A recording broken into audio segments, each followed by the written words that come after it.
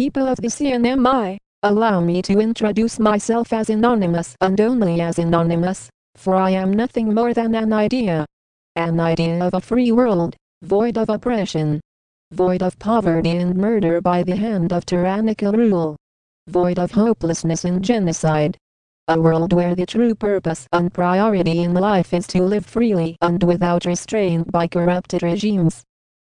This is the second address in the series. If you have not made yourself familiar with the current course of actions, please direct yourself to the following video prompted by the link on your screen now. You may be asking yourself what Anonymous is about after hearing the rumors and blatant lies the media has associated with Anonymous.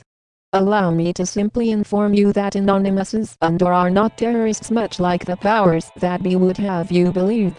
Anonymous has been demonized by these regimes simply because we have brought justice to the oppressed.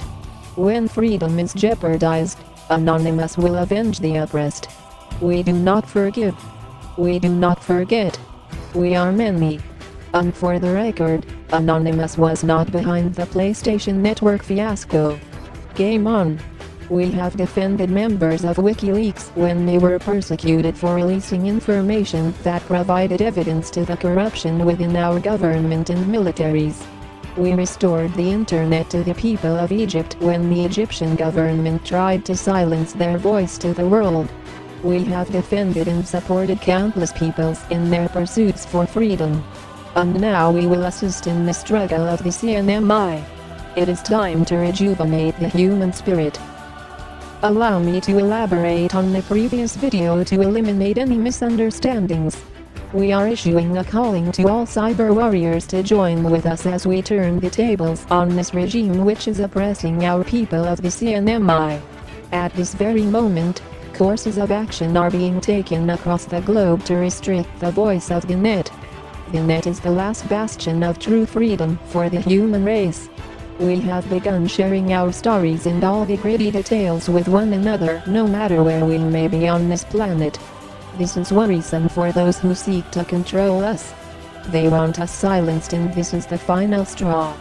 Digital supremacy will be the selective targeting of all organizations guilty of treason against the people, guilty of restraint from freedom.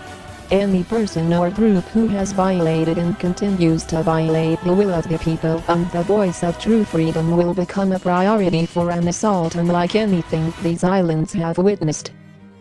It is the duty of the rest of the people to continue their pursuits for these freedoms by any means necessary. It is time to escalate your actions of spreading the word and reaching out to our neighbors and communities. Protests must become more frequent and grow in strength and size. Peace is our priority, but resistance will be met with a fierce and sharp defensive. Our voice and cause is our weapon. Our vigilance is our offensive. Begin your flyer campaigns, protests, art, music, literature and video campaigns now. Paint the walls in every village. Gather the street artists, as a new canvas has been laid out before you. The time for evolved tactics has begun. The resistance is here, CNMI. As the oppressors attempt to silence the voices of the resistance, the guardians will be here to shut down these priorities and turn the tables on the digital landscape. Through this physical resistance we will grow stronger as our friends maintain the defensive on the digital realm. We are one. We are many. We are the resistance. Freedom begins now. We are anonymous. We are legion. We do not forgive. We do not forget. Expect us.